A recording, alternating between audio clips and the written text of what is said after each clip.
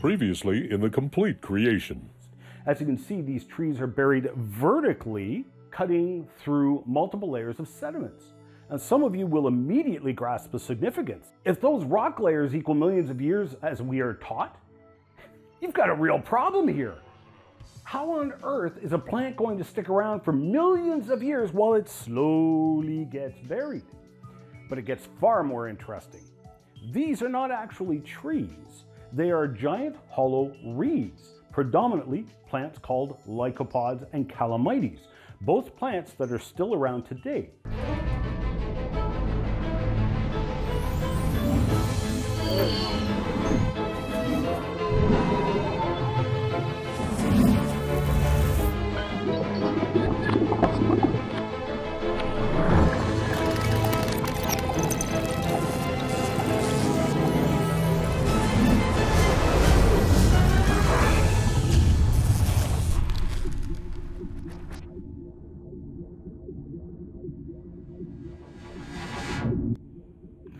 Hello and welcome back. Thanks for joining me and continuing on this rather grueling and exhaustive journey as we explore the evidence and philosophies behind the creation-evolution debate. In the last lecture, we started to look at the polystrate fossil phenomena, which we literally find all over the world. We started at what is probably the most famous of all the polystrate fossil sites, Joggins of Nova Scotia, Canada. We saw some of the reasons why these gigantic fossil plants are actually a challenge to the millions of years portrayed in education, media, and textbooks. In looking at the history of Lyell's visit to the cliffs and his interpretation of the fossil evidence within his new history of deep time, we saw that he tried to portray the fossil stumps as plants that were buried in situ, buried where they grew. I mentioned 10 reasons that geologist Harold Coffin compiled, which were affirmed and added to by the further research of Australian geologist John Mackay and myself over many combined decades. Some of the reasons we know that those fossil stumps were not buried where they grew: the negative geotropism we talked about in the last lecture. The roots were evidently buoyed up in a mud slurry, not growing downward into the ground like growing roots would, but instead buoyed up. The roots on the polystrate plants are often truncated, broken off. Sometimes the rootlets have been stripped from the roots, or the roots and rootlets have been stripped from the stumps. Some of the stumps, even ones with intact roots and rootlets, are buried upside down in the rock layers. Now, if these were forests that were buried, where are the mature forest soils from the forest? Everyone agrees there are no mature soils preserved in the fossil form or in evidence in any of the layers at Joggins. I was discussing a discovery from the Pennsylvania coal mines by Gastaldo, a polystrate calamites plant that had allegedly regrown some roots at different levels after being buried multiple times, indicating time. I also pointed out how it appeared to actually not be a plant growing in place, but it appeared to have been a mistake, and the plant was actually buried upside down in catastrophic flood conditions. Now, as I was making this point in the last program, I was so rudely interrupted by the clock. So, I'd like to pick up where I left off. This fossil plant, buried upright with alleged roots at different levels, appears to have been misinterpreted. These are not roots, but whorls of branches, exactly like what we would expect to see based on modern plants. But the branches appeared to descend into the sedimentary layers because the plant was actually buried upside down. Myself and several others have documented finding polystrate plants buried upside down in the fossil record, so this is not unprecedented by any means. In the next few lectures, I'll give you plenty more examples of upside down polystrate fossils from around the world. So, however, let us give Gastaldo this argument.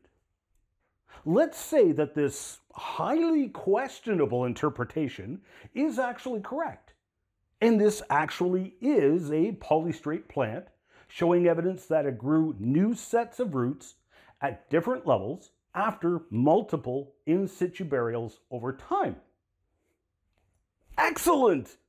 As has been acknowledged by Gastaldo himself and everybody else, this is the only example in the entire world of a fossil polystrate plants with roots regenerating at different levels. Now, I have personally studied and examined hundreds, perhaps thousands of polystrate fossils all over North America. So just how many have the secular paleontologists like Gastaldo studied? How many have creation geologists like Harold Coffin and John Mackay studied? All of that combined knowledge, and the whole world can only come up with one example of what is claimed to be roots regenerating at different levels? Contrary to what the desperate writers of Wikipedia try to portray, this does not support the in situ burial theory at all. It only brings up the question, where are all the other plants that should have also regenerated roots if these millions of polystrate fossil plants we find all over the world truly were buried in situ?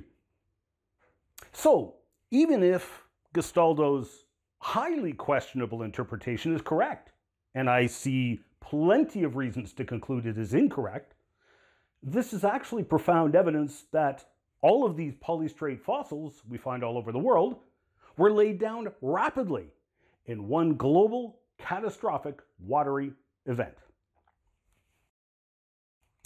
As I mentioned in the previous lecture, Sir William Dawson, while studying the rocks and fossils of Joggins with Lyell, discovered some fossil lizards buried in the bottom of some of the hollow fossil stumps. He even named the lizard after Charles Lyell. Now, Lyell contended that after the gigantic reeds had been buried up to a certain depth, the trunk broke off level with the new ground level, leaving a hole in the ground formed by the hollow stump. Lizards would fall into the stumps, die, and become buried and preserved in fossil form inside the stumps. Now, a great story, but again, take a close look at the stumps when you're there. You'll notice that the pressure of the surrounding muds have compressed the stumps and actually fractured the trunks, splitting the sides and forcing mud into the trunks. As a matter of fact, remember these splits. I'm going to come back to that repeatedly as they hold significant clues to major geological events that happened here. The point for the moment, however, is that the trunks are split and compressed inward, where the mud forced its way into the hollow stumps. So there are multiple possibilities as to how the lizards could have wound up in the bottom of these stumps. Sure, Lyell could have been right. The trunks broke off at ground level and a lizard fell into the hollow stump. But because of the dozen or so reasons compiled, we can safely conclude that the stumps in question were not buried in situ. So that rules out Lyell's hypothesis. The lizards could have been forced into the trunks along with the mud through the splits in the sides of the trunks, or the stumps, ripped up from where they grew by the force of a flash flood, were floating in the floodwaters. And the lizards climbed into the stumps to escape certain death. However, with the roots of the stumps being less buoyant than the rest of the stump, because the roots were specifically designed to absorb water, the stumps could reorient roots down, thus trapping the lizards in the stumps, even as the stumps themselves grounded during the ebb of the tidal waves. The stumps and lizards were quickly buried by massive amounts of mud being brought in by the next tidal waves of the global floodwaters. So lizards in the bottom of the stumps does not necessitate in situ burial of the stumps. However, even though the stumps are found polystrate through sometimes tens of feet of strata, even conventional geologists would claim that these stumps were buried by flash floods. There was a flash flood that would bury a layer of stumps. The flood would bury a forest where it grew. Then, sometime later, some time would pass that another event and another flash flood would bury more of these stumps. So these conventional geologists, of course, would claim that in the passing time, new forests would grow. We've seen the multiple reasons why that's just not true. The stumps are not buried where they grew. But there's a further, very important point here that compresses the time frame involved in laying down all 20,000 vertical feet of sediments at the Joggins location. You see, the roots of the lycopods are hollow as well, just like the trunks.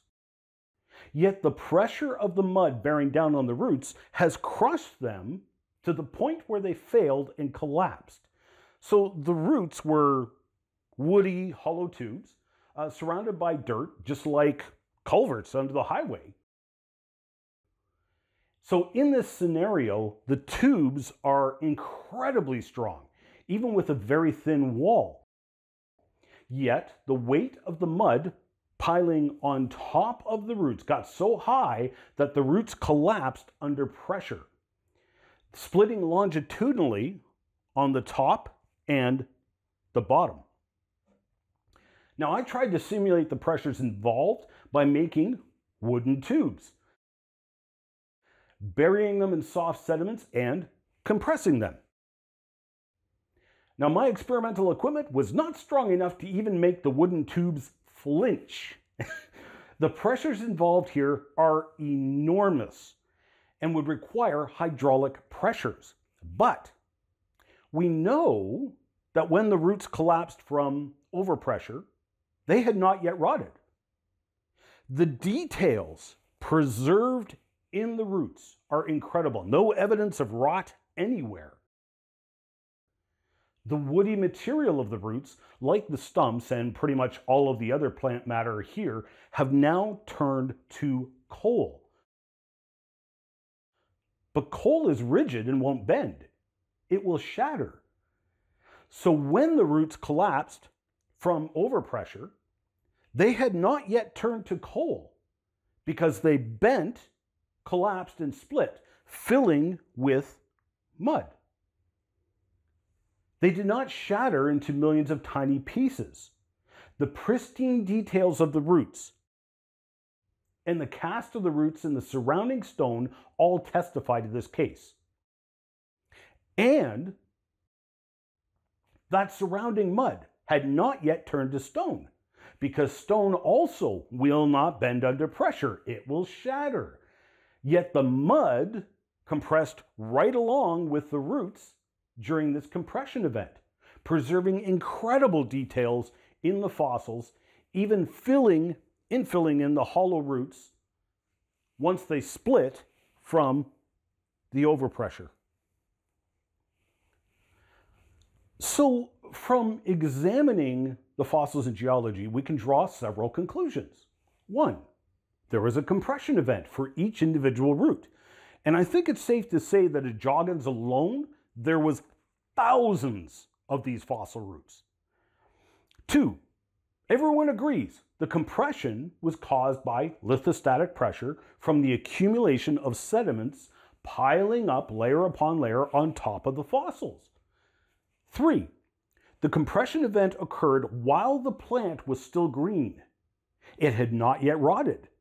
It had not yet turned to coal, and the surrounding sediments had not yet turned to stone, as they were also still moldable and compressible. The surrounding sediments, mud, forced its way into the roots through the splits in the roots. However, I also previously mentioned that we find petrified trees in the strata of Joggins as well. We find these fossilized trees pretty much from the bottom of the strata right through to the top. But these solid wood tree trunks have also experienced a compression event of mind-boggling pressures. Now, here's a tree trunk, and it's interesting to note that when these fossil tree trunks are first exposed, they often have originally preserved woody material still present. Millions of years old, and there's still wood left? I don't think it's millions of years old. The majority of the wood core has now petrified or turned into stone, while any of the bark still remaining and preserved has typically turned into coal.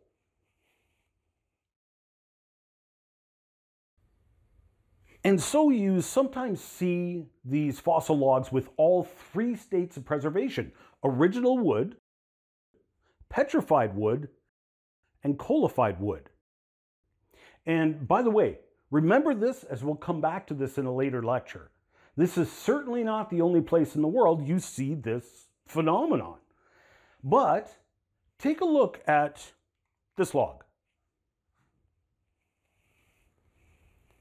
There's the cross section, there's the log. Remember, this is a log, a tree trunk, solid wood, yet it's been compressed by enormous pressures, squished down by about 2 to 1. Do you realize just how much pressure that takes? I mean, take a 2x4 board and apply pressure to it until you start to squish it. Even better yet, take a log, bury it, and compress the dirt and log simultaneously until you squish that log to half its original thickness. The pressures involved are staggering. Now, it takes around 400 psi, 2.7 megapascals, just to put a dent in softwood. And all of the fossil trees at Joggins have experienced this compression, from the bottom of the formation through to the top. Obviously, the tree trunk was still green during the compression event, as the trunk was compressed. Its pristine nature shows no rot. The coalified parts clearly coalified after the compression event because the bark, and now coalified parts, flexed and showed no evidence of shattering or breaking like coal would do if it were flexed under pressure. The surrounding muds also had not yet hardened into rock. They were soft muds, molding to and right along with the plant during the compression event. This compression is the norm in the fossil record. Take, for example, Coelophysis here. Excavated from Ghost Ranch, you'll notice that this dinosaur is about the size of a dog, but it is no longer the thickness of a dog. It is the thickness of a dog that has been repeatedly run over by a transport. Obviously, the compression event that happened here happened before the flesh rotted off the dinosaur because there was something to compress. Otherwise, the mud would have just squished in between the bones with no real reason to compress the body like this. The compression event happened before the bones turned into fossils because they flexed under pressure and didn't shatter like a rock would. The mud was obviously still mud as it too molded and squished, not like a rock, which would shatter or not compress at all. So, going back to Joggins, we have crushed and squished stigmarian roots and solid wood tree trunks from pretty much the bottom of the 20,000 feet of strata right to the top. So let's start with the plants buried at the bottom of the 20,000 foot thick stack. I mentioned it takes about 400 psi just to dent softwood like pine. Well, obviously this tree trunk experienced a little more than a dent. But let's go with that number for now. The sediments piling on top of it were probably about twice the density of water. And so for simple yet ridiculously conservative math, let's go with a lithostatic pressure of 1 psi per foot and say it only took 400 psi to crush the trees and stigmarian roots. That 400 psi is the ridiculous number here, by the way.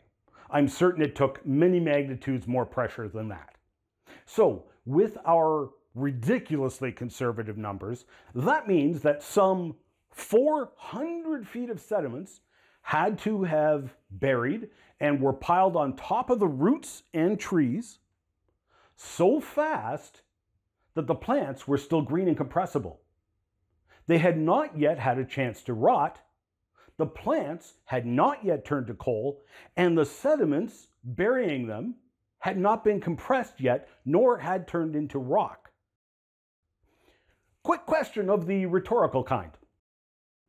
If you had seen a flash flood today that rapidly laid down 400 feet, 120 meters thick of sediments, enough to bury a 40-story building, would you say that was a long and slow geological process, or would you call it a catastrophe? But if you go up in the stratigraphic sequence, long before you hit 400 feet up higher in the strata, you will encounter more squished and compressed logs and stigmarian roots, which were also crushed by a minimum of 400 feet of rapidly deposited sediments while they were still green, before they rotted, before they petrified or coalified, and before the sediments had hardened into rock. So if you continue up the stratigraphic sequence, long before you hit that minimum 400 feet of sediments, you will have encountered more squished fossils requiring rapid deposition of a minimum of 400 feet of sediments while the plants were still green, before they rotted, before they petrified or coalified, and before the sediments had hardened into rock. You see where I'm going with this? You find these crushed fossils pretty much right through to the top of the 20,000 foot vertical feet of sediments. So in other words, some 20,000 foot thick of sediments were rapidly laid down by a massive flash flood, burying innumerable plants and crushing them in such a short period of time that the plants were still green. They had not rotted. They had not petrified or coalified. And the sediments had not yet turned to stone. Now, seeing as how water, heat, and pressure can turn plants into coal in hours in the lab, I think it's safe to say that at most, all 20,000 vertical feet of sediments here on the east coast of Canada was probably laid down within weeks.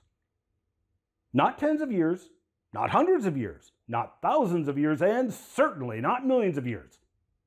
Such long time scales are frankly impossible, because you would simply not see the effects that we see in the now fossil plants and geology if it had happened over long periods of time.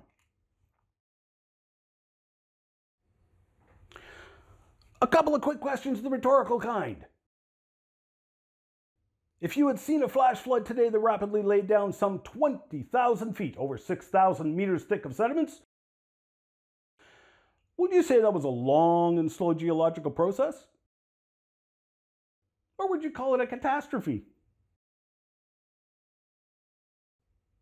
Would that be a local flood? Or a global scale flood? The present cannot be the key to the past. But in an upcoming lecture, we're going to take a look not just at the cliffs, but the top of the cliffs. And the massive erosion going on there today,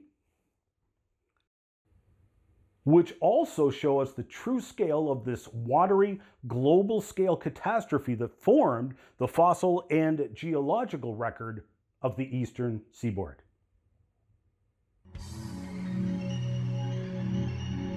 Coming up in the next Complete Creation.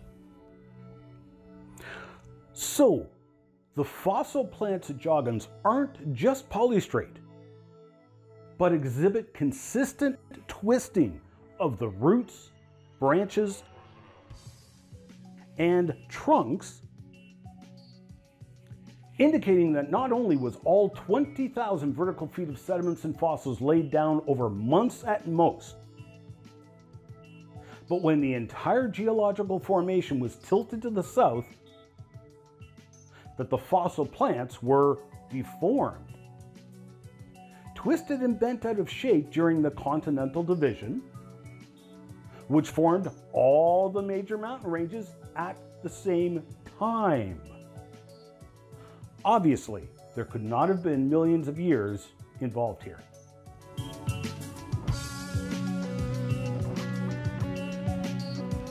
You can catch the entire series in a variety of ways. You can watch the show online at www.completecreation.org or www.genesisweek.com. You can also purchase the Complete Creation series in full high definition on Blu-ray or video on demand at completecreation.org. Or support the Miracle Channel with a monthly tax-deductible donation and access the entire Complete Creation series in high definition through Corco, Miracle Channel's video on demand service. We need your support to keep this program on the air, so please pray for us. And if you wish to financially support the program, Canadians can make a tax-deductible donation to Core Ottawa, Canada North Post Office Box 72075, Ottawa, Ontario, Canada, K2K2P4. Or you can make a donation via PayPal online at ianjuby.org/donations. And thank you for your support.